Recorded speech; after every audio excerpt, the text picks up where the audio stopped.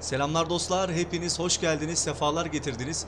Bugün yine Farming Simulator 22'deyiz ve kariyer serimizin 8. bölümünde kaldığımız yerden devam ediyoruz.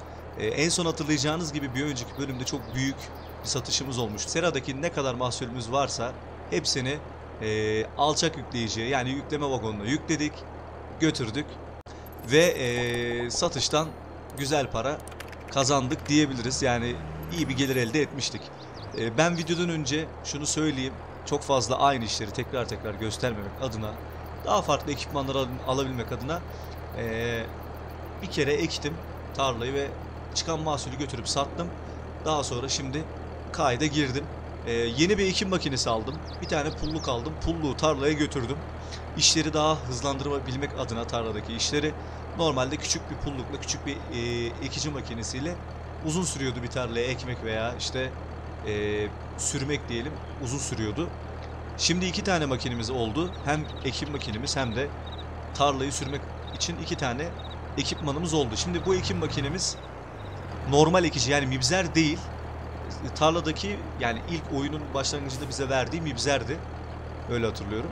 Şimdi bunu fullleyelim. Tohumla fullleyelim, götürelim. Bunu da fullendim. Tamam, o kalsın. Sıkıntı yok. Şimdi tarlayı ekeceğiz. Bugün ne yapacağız? Tarlalarımızı ekeceğiz tekrardan. Artı ballarımız ne durumda? Ona bakacağız. Çünkü bal satışını henüz yapmadık. Biliyorsunuz işte bu seradaki ürünleri satarken ballara vakit bile yetmedi. Yani çok uzun bir bölüm olmuştu zaten. Ben de mümkün mertebe çok fazla videoyu kırpmadan olduğu gibi atmak istedim, ne kadar sürdüyse. Şimdi bu bölümde de ballara bakacağız. Satışını yaparız büyük ihtimal. Duruma göre, yani çok birikmişse yaparız. Artı arıcılık için birkaç tane yine yer kurmak istiyorum. Yani arı şeyleri kurmak istiyorum. Aynı o bölgeye. Arıcılığı büyütmek adına. Şimdi onları kuralım ama önce bir tanesini işçiye verip, hatta ikisini de işçiye verelim, daha sonra durdurabiliriz, öyle de yapabiliriz. Şuradan verebiliriz aslında da neyse, artık başa gidelim. Oradan verelim. Şimdi tarlalara önce bir bakalım. Taş var malum, toplamıyorduk taşları, öyle bekliyor bizi. Kireç istiyor. Bir de sarılması gerekiyor. Vallahi kireci dökmeyeceğim yine. Yani biraz para kazanalım, ondan sonra kireçleme malzemeleri, yani kirecimiz zaten şurada vardı. Bittikçe de alır getiririz. Hatta buraya da birkaç tane böyle kireç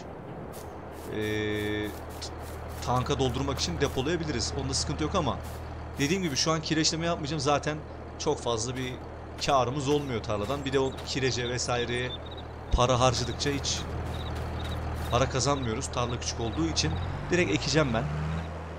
Şöyle hatta bunu bir işçiye verelim önce. Tabii ki de veremiyoruz çünkü Temmuz, hemen hızlı bir şekilde. Şöyle zaman hızlandırma modumuz da var. Yani normalde işte bu güncelleme ile beraber en sonki 360'a çıkmıştı herhalde. Yanlış hatırlamıyorsam. Biz de gördüğünüz gibi 15.000 X'e kadar çıkıyor. Şöyle dursun. Şimdi Eylül'de veya Ekim'de ekiliyor. Aynen. Ekim'de ekiliyor. Sıkıntı yok. Buğdayımızı ekeceğiz şimdi.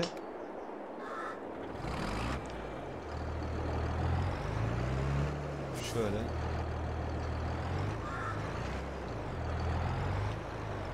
Makinemizi de şöyle görmek istiyorum. Şöyle bir tur biz gidelim mi?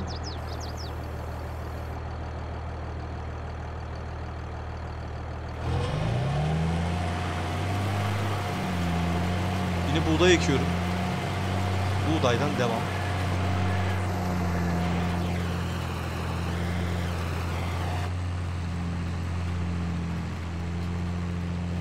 Makineler canavar gibi ya.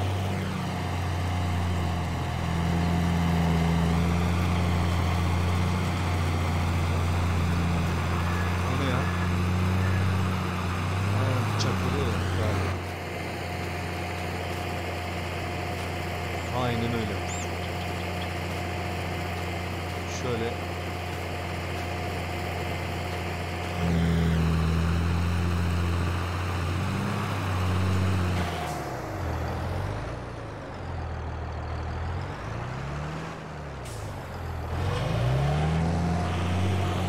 Güzel bir fotoğraf alabilir miyim?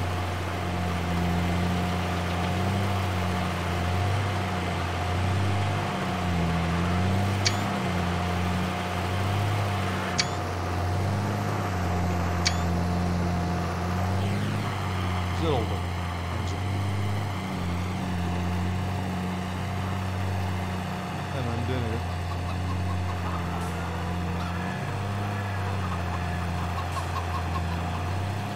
Ya böyle işleri hızlanacak, oldukça da güzel olacak bence. Öbür türlü küçük bir güzel küçücük bir pullukla hakkından gelemiyorum. Şurada biraz kalacak, dur. Neyse hadi devam edelim. Burayı almayalım.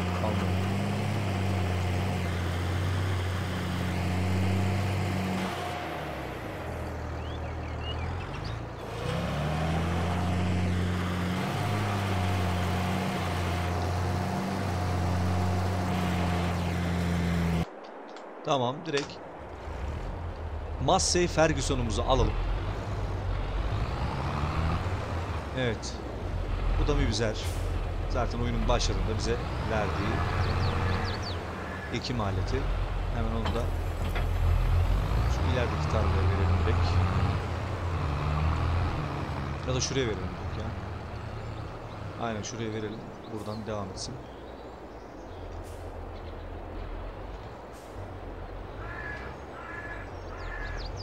Şimdi işçiler buralara ekerken biz de şu ballara bir bakalım.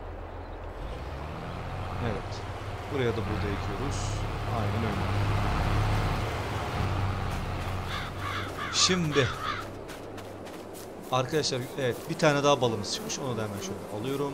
400 litre 650 640 kilogram diyor. Şimdi şöyle gelişigüzel dizdim buraya. Şu anki ballarımızın son durumu bu arkadaşlar. Gördüğünüz gibi. Son durum bu şekilde. Gayet güzel birlikte. Yani iki tanesi şu orta boy diyelim hadi buna. En büyüğün bir küçüğü. Bu da en küçük. Arı şeyi. Yuvası, arı evi. Neyse işte. Buraya da biriken, işte videodan önce biriken birkaç tane çıkan, gördüğünüz gibi seradan ürünlerimizi diziyorum bu şekilde. Bunlar da yeni geldi gün atlayınca. Şimdi bunları da götürür satarız ama şu an değil. Suları ne durumda, onlara da hemen bakalım. Buradan değil, pardon kaba. Burada da birikmiş, onları da hemen alalım. Evet, şu an seraya su basıyor, sesi duyuyorsunuz.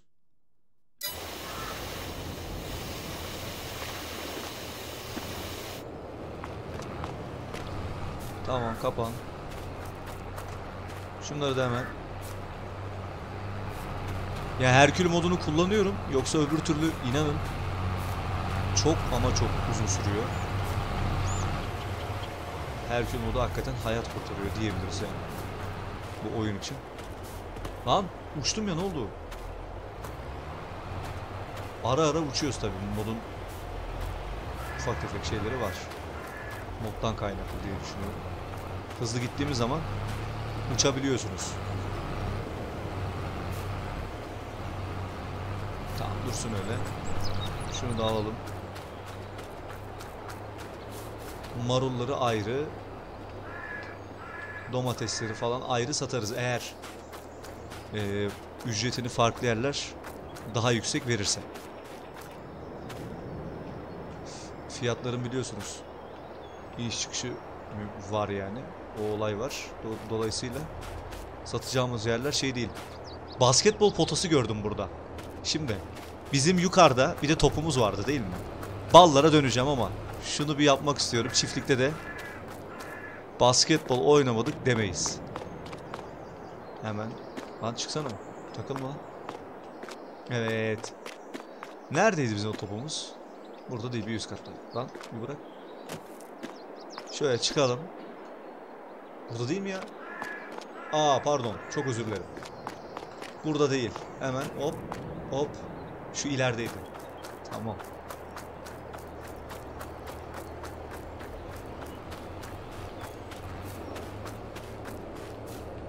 Heh, buradan da çıkıyor değil mi? Tamam, arka taraftan hemen. Evet, burada. Gel bakayım. Şimdi basketbol oynama zamanı. Basketbol aşkı durdurulamaz. Neredeydi lan? Heh, şurada. Dur lan. Heh. Bakalım basket atabileceğiz mi? İlk atış kötü. Benim basketbola çok büyük ilgim var ve basket. Zaten okuduğum bölüm de antrenörlük eğitimi bölümü. Branşım da basketbol. Hem mesleğim hem hayattaki en keyif aldığım hobim basketbolu diyebilirim. Burada da sağ olsun yapmışlar. Şöyle küçük bir eğlencelik bir olay olmuş. Daha güzel yapabilirlermiş mekaniklerini ama tabii böylesine koymuşlar.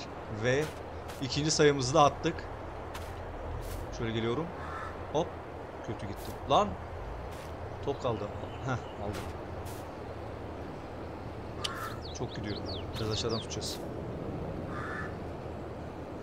Lan oğlum niye çok gidiyor ya? İşte bu. Bir daha atıyorum. İşte bu be. Çok uzaktan atalım. Girdi herhalde. Şöyle hop. Kötü gitti. Zayıf kaldı. Yani girip girmediği de çok belli olmuyor ki. Girmedi. Bir de son olarak şuradan şöyle atamadık.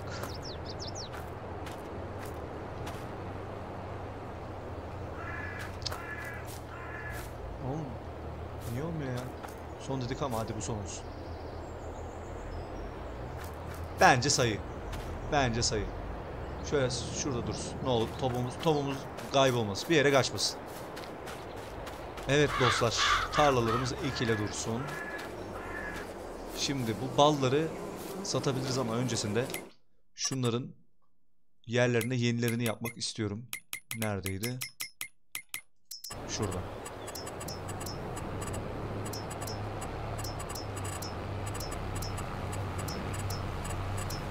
Lan.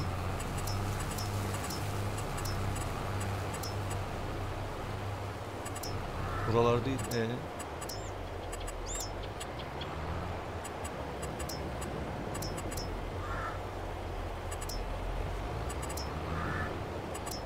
Yanlış yerde miyim? Heh, tamam. Hayvancılık. 173.000 lira. Şundan bir tane kurabilirim ya. Yani oldukça iyi getirisi var diye düşünüyorum.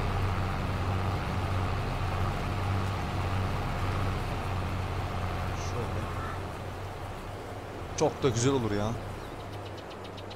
Şuraya da kuramaz mıyız? Ne diyorsunuz arkadaşlar? Şuraya da güzel olmaz mı? Bence olur gibi. Şöyle şuraya. Vallahi güzel olur. Buna ekstra şey yapmak gerekecek mi? Ayrıca satın alınıp yerleştirilmesi gereken merkezi bir konuma yerleştirilecek arı kovanların tarlaların yanına yerleştirirsen bazı ekinlerden daha fazla hasat alabilirsin. Ekinlerin hasadı artıyor diyor. Tarlaların yanına. Şimdi bu tarlayı iptal edersek bunlar da tarla yanına olmamış olacak dolayısıyla. Ya buraya da koyarsak uzak olacak. Bilemedim.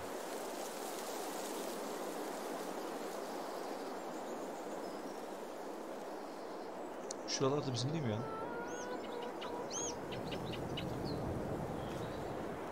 Şuraya yapsak ne olur ki?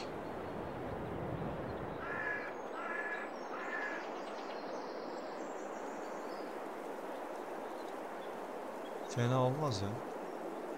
Kararsız kalmadım değil ya. Bu da zaten bizim. Bence buraya yapabiliriz. Şimdi bu büyüyü de buraya yapmak istiyorum.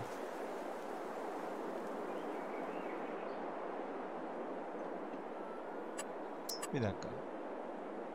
Şunu mecbur kuracağız şimdi. O buradaki yani çıkacak olan spam olacak ballar öbür taraftaki yere olmaz büyük ihtimal. Bunu buraya bir yere yapacağız önce.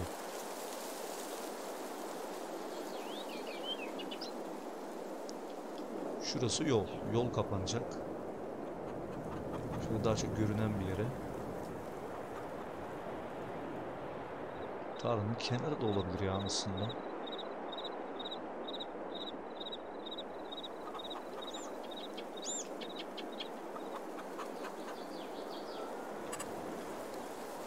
Önce bir şunu kuralım da. Ona göre. Şimdi bir tane şuraya kurmak istiyorum. Tamam. Bundan bir tane daha kuralım. Para gidecek ama eminim güzel getirisi olacak arkadaşlar bence.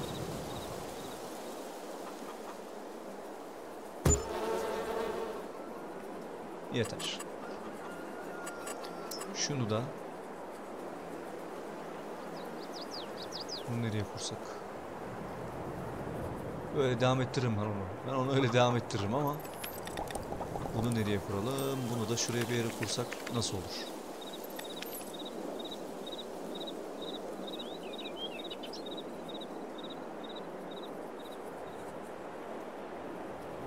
Aa. Şimdi bir saniye. Oraya kurduk ama buraya spam olacak ballar. Anladığım kadarıyla. Şundan bir tane daha kuralım o zaman. Bir dakika. Tekrar gir abi. Arı.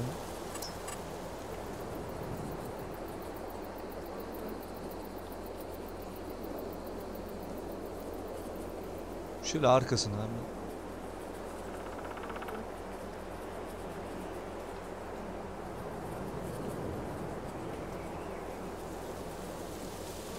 Ben bu küçükten doldururum burayı.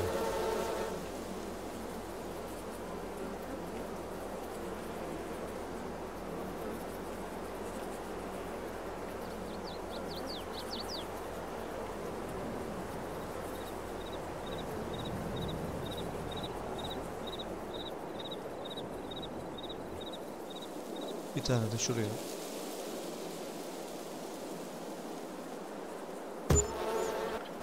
Tamam.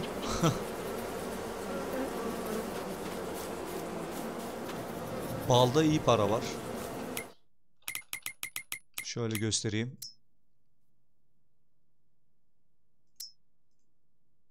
Yani 41K'ya kadar çıkmış. 41.000 liraya kadar. Düşüşte. Ama 40.000 lira bence güzel. Tabi satınca anlayacağız bunu. Şimdi bunları kurduk. Şöyle gidip bakmak istiyorum yeni kurduklarımıza da.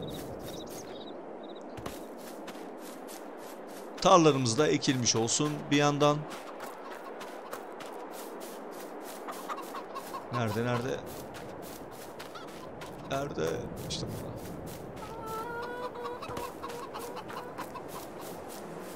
Evet, gördüğünüz gibi yeni arı yerlerimiz, arıcılık için kurduğumuz tatlı arılarımız burada.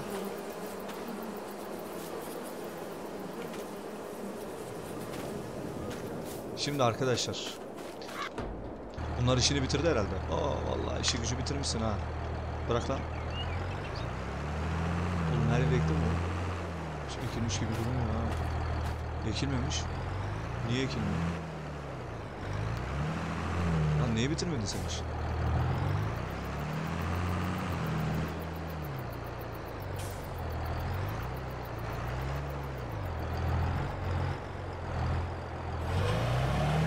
Allah, niye durmuş bu?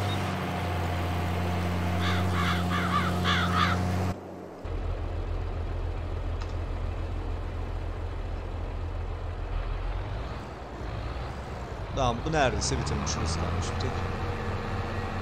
Orayı da hemen şöyle ekelim.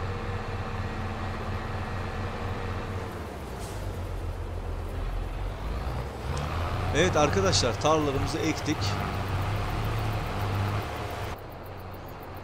Şu tarla ne durumda?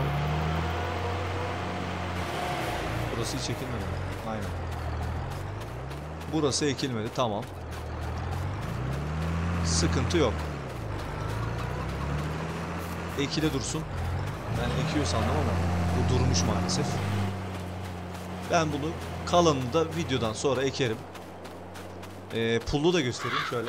Şöyle de bir pulluk aldım. Ekstra olarak. Gördüğünüz gibi. Artık 2 tane pulluğumuz var. Buradan da sıvı gübreyi dağıtırız ve yolumuza devam ederiz diye düşünüyorum. Şimdi şu işini bitirdiyse kalan yeri de hemen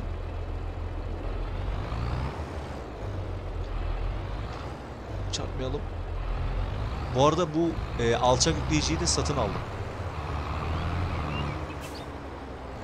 Bu seradaki mahsulleri sürekli taşıdığımız için, balları falan sürekli taşıyacağımız için onu da satın aldım. Hasattan gelen parayla. Hemen şurayı da biz kendimiz ekelim kalan kısmına. Tamam. Buraya gübre serpelim bir de. Onu da unutmadım hemen. Şöyle yerine koyalım. Kalan o diğer tarlayı da ben videodan sonra ekerim. Pardon, orada pulluk var. Şuraya koyalım.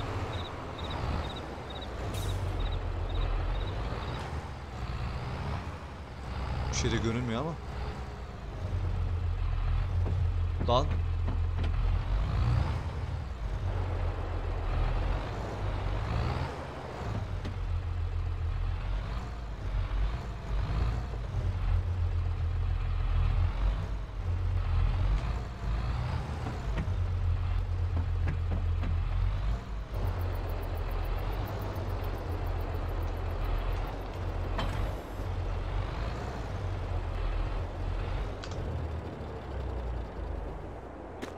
Sesler muhteşem. Çok güzel sesleri var. Traktörü bıraktık ama gübre atacağız dedik ya. Onu unuttum.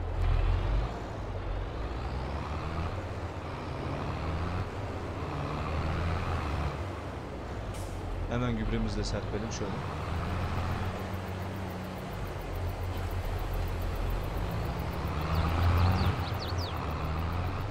%50 gübreli oluyor böyle. Hayvancılık yaparken bildiğiniz gibi bulamaç da ineklerin bulamacı da olduğundan dolayı oradan da %100 gübreye tamamlayabiliyoruz.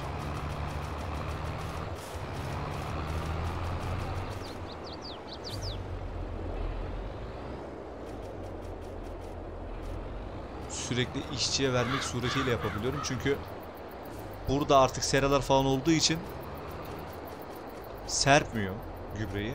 Yani çok az bir yere serpiyor ve öylece kalıyor. Şu an veriyorum işçiye ama olmuyor. Kendi gübresini de harcamak istemiyorum ama